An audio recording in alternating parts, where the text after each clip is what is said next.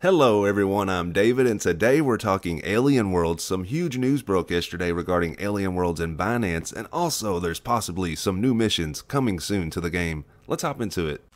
Mining all we can on the land, what's the plan when you got the TLM in your hand, huh?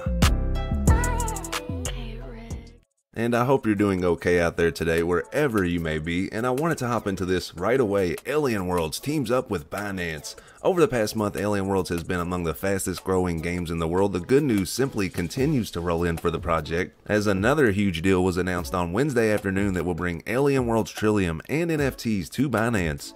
The project's official Medium account broke the good news yesterday afternoon, which in turn caused the price of the game's cryptocurrency Trillium to rise considerably for a second day in a row.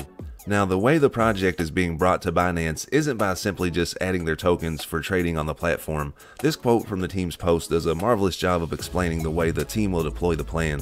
As part of our vision for users to experience invisible blockchain tech underpinning their gaming, we are delighted to announce that we are deploying the following elements on BSC, which is an EVM-compatible chain benefiting from low gas fees and providing access to the reach and power of the Binance ecosystem.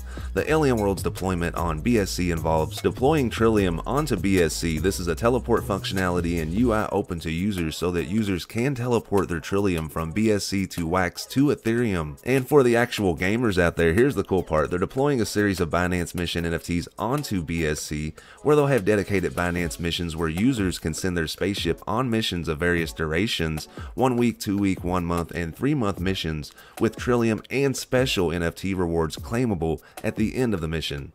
Exciting times indeed for Alien Worlds and the blockchain space as a whole. Thank you for watching this video. If you found it informative, please consider giving the channel a subscribe, and I'll catch you on the next one. Mining all we can on the land, what's the plan when you got the TLM in your hand, huh?